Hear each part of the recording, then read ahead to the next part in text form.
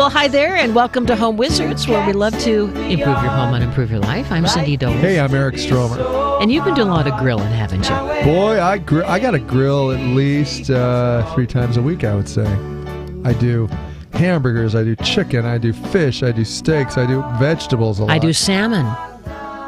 I do peanut butter on the grill. You do not. But growing up, I used to love, have you ever had a hot peanut butter sandwich on toast? I have not, no. What do you do? This has nothing to do with grills, but just a quick aside that basically you toast bread, or you could put it in the broiler with the peanut butter on top, and it's crispy and melted. It's actually kind of neat. That sounds amazing. Have you ever had cinnamon toast? Totally. Oh, I love it. Anyway, let's talk about. I know we digress. I know, but we're getting hungry. But let's talk about things, because June is Fire Prevention and Home Safety Month. I mean, every month has a qualifier, and so I thought that since we're thinking about safety, and there's so many things that can go wrong in the summertime when you're dealing with fire, right? You and your arms, you were saying that the hair on your arms will catch on fire. Being a gentleman that has hair on his arms, I have often, show me your 2 arms. You have one that's hairy and one that's kind of not. Yeah, the right hand, I am right-handed. There's basically no hair from all the fringe, well, here's when you know. For example, I'll be cooking the eggs on the stove at breakfast, and then I'll move the pan to another element. And then as I'm doing that, the heat will rise up and singe the hair on my arm. And then you smell that burning hair. So let's talk about safety with the gas grill, because I think a lot of people, as they're grilling outside, maybe you forget to make sure it's a safe distance away from the house, or that there isn't like a tree that's right over, the grill that's going to catch on fire. Kind of check out where you are. Well, yeah, and also, and I think June is probably this fire safety month because it can be so dry right about now, and I think, we have some huge wildfires going right now as we speak all across the country. So you do want to be particularly careful when it comes to outdoor grilling, especially like Cindy was saying, if you have overgrown brush over your grill, for example, or you're very close to an overhang, because grease fires occur when you're cooking steak. Obviously, you get flames shooting up into the air, so you definitely want to be careful. Also, even with clothing, if you've got some nice loose frilly number on while you're cooking your steak, you want to be careful not We're not wearing a frilly number when we're grilling. Speak for yourself, my friend. Okay. Sitting there with your... Hey, have you ever... You have not seen me in my grilling poncho, have you? No, I haven't. Because those tassels can easily catch fire. Okay. It sounds like a cute little number, though, for sure. And you never want to light the gas grill with the lid closed. I don't know how you could, if you wanted to. I could. I'll tell you how. How would you? Turn the gas on and hit the starter. Oh. And boom, I've actually done it. Don't do it. Don't do it. Don't do it. I mean, why? Well, who are you competing against here? The neighbor. I knew it. Do you ever keep a spray bottle filled with water handy, and maybe even have a fire extinguisher handy? It's a good idea outside. I have a hot tub next to my grill, so if not close enough, doesn't count. No, it is. It's right there. It's very close. Don't you think it'd be better to have a spray bottle too? Much better. I mean, I know you have the beer bottle with the the hose, the beer hat, with, but maybe have that as your fire extinguisher. No, that's fire a good extinguisher idea. hat. Yeah, that's a good idea. That'd be cute. It really would. Do you have fire? No, how many fire extinguishers? I actually do not have a fire extinguisher. You don't have a single one in your house? One. No. I'm getting one. We have 5. That's a little over the top. So you're a little much, I'm a little under. So I'll be happy to share a couple. I'll take 2. But we don't have one outside, and I think that's going to be my to-do this weekend. We're going to put it outside by the grill, but we do have one in the kitchen. We have one halfway between both ends, and it's because of earthquakes and fires and so forth. It's good to have one on opposite ends of the house, halfway in between, and then by your cooking source, because the kitchen fires. Okay. I'm getting them. You don't have them? No, I got to get them. You're right. It's a good gift. It's a great thing. All right. Well, anyway, so because fires can happen anytime, and prevention is the key. Just be thinking of this kind of stuff. In terms of your propane, well, you aren't using propane now. You're like us. We have the natural gas line. Right into the grill. But what if you were using the propane and there was a leak? What would you say are some signs of some leakage? You can soap smell thing. it. Yeah, the bubble thing, the soap. The bubble thing, you can smell it. How do you do the bubble thing? You just put a little soapy water on the hose, and then you can, and this is from plumbing for years, when I would, do kitchen remodels and stuff. You put a little soapy water on the gas lines when you're hooking them up. And it looks like a snail is going... Yep. You see the little... It's not interactive. And hey, we didn't do it right. Let's do it again. But is that for the natural gas line as well? Yeah. As well as the propane, sure, either way. You can sense it with both, yeah. But, then, generally you smell the stuff. Yeah, I'm like a canary that way. I can smell that stuff. Mm-hmm. Uh-huh. I bet you, yeah. No, I know you can. You do have a good sense of smell. No, I really, it's weird how sometimes people, it smells just like those rotten eggs, It's a scary smell. And, it's amazing because natural gas does not have a smell. I know. They put that in. They put it in. Why couldn't they have picked like a patchouli smell or something luscious? Chipotle. Or Chipotle, anything. Any of that. Yeah. Or salsa. So, yeah, some talta smell. Anything but fire the smell. pits. How about fire pits? And I know that you've been coveting a fire pit. We would like to have a fire pit. It's still the big, got to have one in the yard thing. But before you do, you got to figure out the safety issues, right? Again, I think I've told this story, but I will tell you again. When we first bought the house, we have a fire pit. I put the pine cones into the fire pit, and I lit them on fire, and they shot up in the air 15 like a feet missile. Of flames. Crazy flames. Scary. You're lucky it didn't cause a fire. I could have set the whole neighborhood on fire. So you definitely have to be careful what you're burning and where, and we've got these big, beautiful pine trees above this fire pit. We didn't put it there. It was designed that way years ago, but seriously, it's about the worst place you could have a fire pit. But we still do it because we're thrill seekers. But we always have a garden hose right there handy with a sprayer. But now you're going to have fire extinguisher, a fire extinguisher, and a fire and a mister, and a fire poncho. Okay. You want to keep what? I guess the 10 feet rule is pretty good. 10 feet away from your house is the closest a fire source, a fireplace should be. Okay. Great. Yeah. I like it. You like it? Okay. You mean a fire pit is 10 feet away? Yeah, a fire pit or fireplace 10 feet away from the house. From the main house. Any kind of flammable, source like that. And I guess it's important to have it on a solid surface, too, which makes sense. I mean, I guess you wouldn't want to have the unit itself on grass. You instead have, so like if some of the embers are floating, you want it to be, extinguished by, it's on flagstone or something like that. Right. Yeah, I would assume that's what it is because, there's probably brick brush down there that could catch on fire easily. So don't just put your fire pit on top of grass or, and on the garden itself. Have some kind of a barrier. A floor. Yeah. Gotcha. Okay. And then don't leave it unattended. Yeah. Well, I do. I mean, I don't leave my fire pit unattended. My grill, I do, though. I walk in and I know. You're never supposed to leave that either. I know. I think I'm doing everything wrong today here. Well, no, you're not. But I've done that in the kitchen. I've walked down the hall for a second, and boy, luckily hasn't. Well, what if you have to go in and get the marinade or something? You didn't bring it out. You have to have. You have helpers. A spotter. You have to have spotters and helpers. All right. The other main source of fire, I guess, no matter what season, is the clothes dryer. Well, yeah, I know that one. And the lint thing, now we have a brand new dryer, and it has that little lint filter that you, after every load that you've done, you take it out and you clean it out. But then I think that there's other areas where the lint is going deeper in, right? It's still getting into the dryer. That isn't controlling all the lint. No, there's still some that'll go in the vent. Yeah. Yeah, and that's where the fire starts, for sure. I mean, that stuff is very flammable, so you definitely want to shine a flashlight back behind your scary dryer because it really is. When you shine a light back there, you're going to be horrified.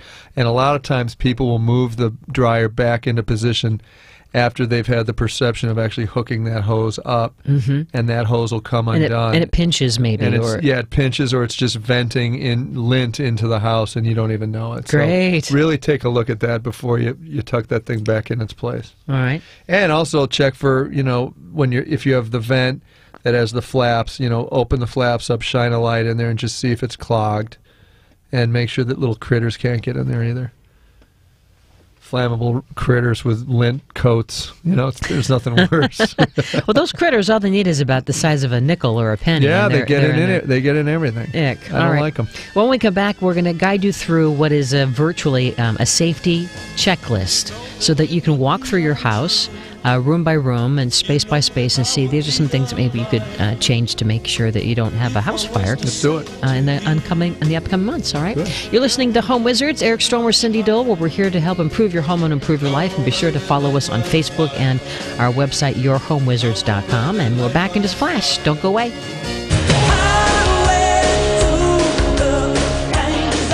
Well, hi there. Welcome back to Home Wizards. I'm Cindy Dole. I'm Eric Stromer. Well, we love to help improve your home and improve your life. And Eric, we are getting you for every holiday a fire extinguisher.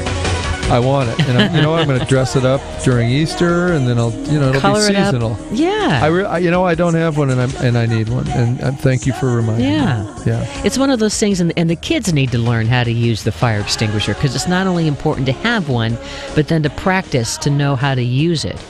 And boy, that'll be a lot of fun. I can blow through a couple of them just teaching them. They'll have a great time. Seriously. Be fun. Yeah. Go out in the backyard. I'm doing it. It's a good thing to do. Okay, good. We took a class. In fact, a lot of communities have this, where they have earthquake safety or, neighborhood disaster preparedness classes where you can become what they call a first responder.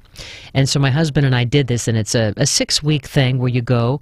It's a free class, and you go for a Saturday. You could you could save lives. You can save lives, and they train you on all the different kinds of disasters, and they walk you through how to use a fire extinguisher and how do you give CPR. I mean, things that you've learned through the years, but it's a good refresher. Yeah. And how to prepare for earthquakes, and what if the gas lines were broken? How do you help your neighborhood? So anyway, can you do Heimlich maneuver? I can. I've had that happen to me once. Oh my. And the guy that I was with didn't even ignite. He just kind of watched me. And I was waiting for him to do something. He was just kind of looking at me. You're kidding. Yeah, he was just kind of looking at me. And you're like, come on, are you telling him to give it? And like pointing, and he's like, uh-huh. Were you doing the thing where you're holding your hands to your neck? I think I finally got there, and then ultimately, I was able to cough the thing out, and I was like, what were you doing? What were you doing? He was just like, I was just seeing if you were really going to go down. Do you know what you do when you're by yourself, though? Huh. I mean, I don't know if I'd have the guts. You throw yourself over a chair or something? Close, yeah. Or like if you're at the edge of a counter, you like literally ram your rib cage into the solar plexus there. No, in the diaphragm. Yeah, right there. Under the ribs. Oh, there we go. Oh, anyway. So let's talk about that's really scary. Let's talk about home fire safety. But here's like some room by room checklist things that you should do with your family this weekend. Yeah. Let's do it. All right, in the kitchen. Here's a question. Does a grown-up always stay in the kitchen when food is cooking? Well, we already answered the question. The answer is no. That's okay. All right, but we're working on that. Are stovetops and counters clean and uncluttered? I'm sorry, wait. Can you define grown-up? Well, we're always kids. We're all kids. It's okay. Are the stovetops and counters clean and uncluttered? Today they are, because Maria was there, thank God. But they should be, because that could be fire, Yeah, sure. Are there pot holders within easy reach of the stove? I do have that, yeah. See, that could be dangerous. Oh, sure. Are pot handles turned inward so they can't be bumped? Well, I learned that 14 years ago with the first kid. I never, to this day, I rarely cook on the front burners. Just because of habit. But you have the handles turned and I turn them away from it. Yeah. See, I'm guilty of having them fanning out. So I've got to work on that. Well, that's going to be something for you down the road. You win some, you lose some. How about the curtains? Are there curtains or things that could, be close to your stove and that could catch up on fire? Well, my frilly house coat has a little wispy curtain quality to that it. That lacy number, the pink and... That's right. Is there a kid-free zone of 3 feet around the stove when grown-ups are cooking? I bet you're going to say no to that. I'll say no, yeah. They're right in there. They're all over the place. They're like Rhesus monkeys. Well, so those are some things we got to work on. Let me review. So got to always be in the kitchen. The kid freezer. Yeah, well, that's really important. 3 feet. That's it. 3 feet. Who's going to be the cop on that? You want them to help you make the marinara. I can hit them with a fire extinguisher if they get too close. Or a wet noodle. There you go. Something. But it's not too hot a noodle. It's just tepid. A lukewarm, tepid noodle. All right, heating safety. Yeah. Are portable space heaters always turned off when adults leave the room? Well, I don't have them. Yeah, but you might. I grew up in Chicago. We had them all the time, and boy, those things were running 24/7. Or does the fireplace have a sturdy screen to catch sparks? I have a gas fireplace. Yeah, me too. Yeah. But you never know. You might have a wood burning. Has the chimney been inspected and cleaned during the past year? Yes, it has. You know why? Creosote buildup. Toxic. Well, not only that, but it can blow up on you, catch fires. So yes, the answer is yes. Thank you. Has your chimney been... now I'm getting defensive. See, now it's a competitive thing. Yeah. Has your furnace been serviced? I'm going to say yes to me. Yay. Hey, by good a professional. For you. Good I for asked you. Too, actually, I just had one. Are propane tanks or other fuels stored outside your home? No, ma'am. Where are they stored? I don't have any. Are they stored in the... I do have gasoline in the truck. See, we have spare propane tanks in the garage. But you don't use propane anymore, do you? No, but we have it for our earthquake generator that is fueled by propane. Oh, gosh. I'm coming to you when the big one happens. We're there. We got Monopoly. You do? We figure if you're stressing out, you want some games. We have some booze. We're ready. We have all the important things. Pajamas with feet? Pajamas and feet. We have blankies. We got all the important things, but then also some fun things too. Good. Do you know the fire department's emergency phone numbers? I do not. Not like 911, but the fire department is only about a block and a half from my house. So I know, but everyone's going to be calling them. Well, so I've friendlied up to them. You need to make some cookies and get them on get their cell phone. All right. What about electrical? You know about all this stuff. Sure. Are extension cords used safely? Like not under carpets? Who would do that? No, you can't do that. No, you can't leave them outside either. You got to undo them when you're not using them. Mm-hmm. People just let them sit in rain, water, and stuff. Crazy. Dangerous. Danger, Will Robinson. Are electrical cords in good condition without the cracks? Yeah. Yeah. Are kitchen appliances, who does this, such as coffee makers or toasters or microwaves, plugged into separate receptacle outlets? Absolutely not. No. You mean instead of having adapters? Right. Yeah. No, nobody does that. Yeah, okay. Smoke alarms. Do you have smoke alarms all working? I do. I know I have working alarms. Good. Yeah. And does your home have, I guess, one on every level? You have a 2-story house. Yeah, I do. Okay. Sound like I'm getting married. I do. Are there batteries working in all the smoke alarms? Debatable. Yes. Most of them. How do you remind yourself that it's time? Well, I hear the beeping. Yeah. There was a TV show that, I don't know which one it was. Married with Children, one of the shows. It was very funny, where the battery had died, and so it was just and they couldn't figure out where they'd put it. I think it was in the attic or something like that, and they had kept searching. It was driving them nuts, and all they could hear was almost like this little chirping sound. Are all the exits of your home clear of toys? No. Does your family have a home fire escape plan? Have you worked out an escape plan, especially with the upstairs? How would everyone get out? They all like a little climb, ladder? the boys all, actually all Do you have a rope three ladder? Of them, no, they all climb on the roof all the time now anyway, just as a play area, which is, it sounds strange, but... Pirates. They're like pirates. Thank you, yeah. Like swashbuckling pirates. They are. Then how does poor Willow get off? She, I almost wanted to demystify the whole fear of heights, and her brothers are up there with her. I don't want her to be afraid, but I don't want her to have too much confidence. But, she's up there anyway with them, so finally I just went up and taught her how to be up there. And then they know how to jump? Is that what they would do? They can already jump from the roof. Okay. All right. And has your family picked a safe place to meet outside after your exit from the house? No. Assuming that No, I got to do that. That's a really important thing to do. Yeah. And does your family... That's also an interesting idea. You often think of what if a home invasion occurred? Yeah. What would you do? And I think that's a good thing to do. Get them out on the roof and then get down and go meet someplace if that were to ever happen. Especially if they could fly like those monkeys in The Wizard of Oz. Fly like a birdie. Those scary monkeys. I didn't like them. Scary. They scared the heck out of me. Does your family have a home fire escape plan that includes 2 exits, like a door and a window from each room? No, like my house I think could be pretty easy to get out of in the event of a fire. Okay. But I'm going to rehearse this. I'm glad that you're reminding me. Well, me too. I'm glad it's June Safety Month for fire. So go through this. So we'll put it on the website, this home fire safety checklist, and test yourself and see where you might have some room for improvement. Yep. And then check back in a couple of months and see where you might have gotten a little lackadaisical. Sure. Right? Yeah, exactly. Okay. Good test. Well, yeah, it's fun. So when we come back, we have some more great things to talk about, like this plant that we have fallen in love with. Man, it's like we're addicts for this Oh my thing. God, it's called the air plant, and it's known as the IT plant, and wait to hear how well, how you grow it and how you can design with it, and it's well, you have it in your tree. I love this thing. Wait till we talk about it. You're going to love it too. All right, Eric Stromer, Cindy Dole, where we love to help. We'll rock your world and improve your home and improve your life. That's right. Eric Stromer, Cindy Dole, Home Wizards, and we'll have more fun with you and air plants after this.